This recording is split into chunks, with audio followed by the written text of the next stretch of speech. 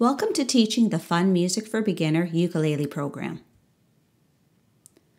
So before we begin, do you need to know anything about music or the uke? No. All lessons are taught with detailed videos. You can learn along with your students. Videos include detailed photos to show you how to play chords, such as this one. Sometimes there'll be a countdown from 10 to 1 on the top of the video, and you may choose to stop the video to give your class more time to complete the assigned task. Be sure to revert to your video notes before each lesson so that you know what materials are needed, what is being taught, and when you need to pause the video. A class tracking sheet is also provided so that you can track the progress of each class.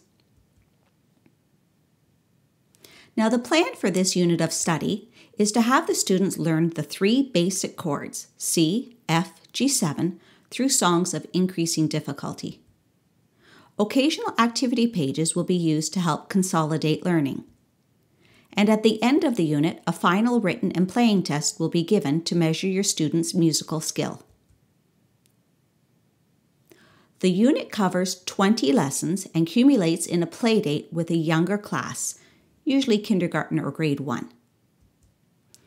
At the playdate, your students will pair up with the younger students sitting side by side. Your students will play their ukuleles while the younger students sing the songs. Your students may sing along if they feel confident. Near the end of the playdate, your students will have the opportunity to teach the younger children how to play a C chord with the song Ring Around the Rosie. This playdate has always been a great success, with many older students asking if it can be done again. Upon completion of this unit, your students will be ready to play songs from the internet, and suggested sites and songs will be given. Don't be afraid to try songs with other chords like D, A minor, and E minor. It will be easy for most students to learn new chords at this time, as they have a good understanding of chord charts and their fingers have become quite agile. So to help you do better with your program, let's take a comparison look between traditional music and the Fun Music for Beginners ukulele program. This is what traditional music looks like in a book or on the internet. You have the text with the chords written above it. Sometimes you'll see strum marks, and each one of those lines represents a strum of the previously written letter. Here you can see you would strum 2 C chords and then 2 G7 chords. But a problem with this type of music is down here, there's no line between the F and the G7 and the C, so it means you only need to strum once. With new beginning musicians, it's hard because they don't have that intuitive sense to know when to change their chords. They're strictly looking at the music. And if you were to take away the strum marks, which sometimes happens, it gets really confusing. Do the kids, should they be waiting 1 beat or 2 beats between each chord change? So they're wondering, when do we strum? With the fun music, it's really easy to know when to strum. If there's a gray box, it means it's silent, but it represents 1 beat. Here, we can clearly see we need to do 2 strums of a red C chord. Here, it's clear to see we only need 1 green F strum and 1 blue G7 strum. So it makes it clear and easy to know when do they strum. Another problem that can happen in frustrating students when they're first learning is understanding when do the beats fall. Here we can see the 3rd beat, but the 3rd beat now doesn't fall at the same place. It's over further to the right because of the writing of the sentence. 3rd beat falls all the way over here, then it comes back. There's no visual spacing guide to let the children know when each beat occurs. But with fun music, it's really easy because all the beats are evenly spaced across, with 8 beats on each line. What also helps them is there's a bouncing ball, and this bouncing ball helps them to follow along with the music. Each song is presented at 3 different tempos. First, very slowly, then medium speed, and then a faster speed. So the children all get a chance to learn how to play the song slowly and then finally play it up to regular tempo.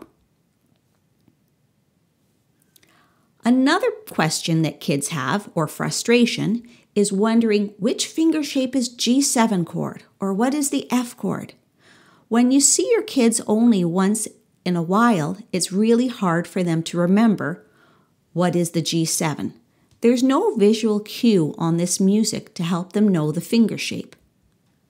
With a fun music program, it makes it much easier because you can see red is your C chord, blue is your G7, green is your F. Also, to help students remember which finger shape is a G7 or a C, are the stickers that go on the ukulele. You'll frequently see slides like this in the videos that show children how to make their chords using both pictures and the ukulele. Such as this one, where we see the first finger going to the blue and green dot for finger 1, finger 2 going to string 3, and finger 3 going to the first string, which makes the blue triangle. So they're putting an imprint in their mind of the blue triangle shape in their brain, which makes it easier for them to get that chord. Also, they're shown illustrations of chord charts on the right and showing how it connects to the actual fingering on the ukulele. And this is preparing them for reading chords other than C, F, and G7. Now, some people might ask, are colored stickers on the uke a crutch? Well, no, they're not. Most Rotary music classes occur only once a week, so it's very hard for students to remember finger shapes on the ukulele without some form of assistance. Colored chords help take away the panic and frustration in trying to remember the chord shapes. It makes reading music go much faster and smoother. Students can focus their brain power on how they are going to get their thumb and fingers to form new and strange positions, rather than focusing on where they are supposed to go. Once they have these 3 chords learned, their fingers are used to making new finger shapes, their brains are used to reading chord charts, and they suddenly find it very easy to learn new chords using the traditional black letter approach. Colored beat markers make it very easy to see patterns in the music. And most students think this way of learning is easier than the traditional method, which in turn leads to fewer behavior problems when teaching. Now, as you're teaching, you want to keep track of your lessons. So you're going to make a copy of this tracking sheet for each of your classes. Now, this page here is starting at lesson number 10. So let's assume we've done 9 lessons. The kids have learned quite a few songs. So what you're going to do is you'll put the date up here. You always want to start your class with one of the warm-ups. That's what's listed at the top of each page.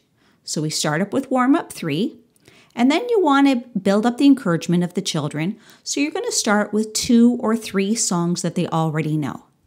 So let's say on this Monday, you're going to do Kookaburra. You're going to skip Head and Shoulders. You're going to do Ring Around the Rosie. And then you're going to teach the lesson, I'm a Little Teapot. Then you're not going to do the review because you've already played the song 3 times in the lesson. And you've got just enough time to teach Old MacDonald. The next week, you start with your warm-up and then pick 2 or 3 songs for them to review. It builds up their esteem and it gives them practice. So let's say you decide to skip Kookaburra because we did it last week. We're going to do Head and Shoulders. We'll skip Ring Around the Rosie. We don't play lesson 10 because we've already played it once, but we're going to do the Little Teapot song. We're not going to do the Old MacDonald lesson because it has a whole bunch of other things in that lesson. We'll just do the Old MacDonald song. And then you decide you're going to teach lesson 12. We have enough time. We'll do the fancy strumming lesson, and there's enough time to teach the Twinkle Twinkle Little Star lesson. The next week, you'll just continue, always starting with your chord warm-up, and then you'll pick a few songs, 2 or 3 of them, that you want the children to play to warm up their fingers, and then you'll teach your lesson that you need to do. This helps you keep track if you use one for each class. At the bottom, there is room for you to write notes, so if you have any individual concerns about certain students or about the class itself, then you've got space to keep those notes. The most important thing when you're teaching this program is just to relax and enjoy yourself. If you have any questions, give me an email. I'd be happy to answer them. Most important, just have fun. Good luck!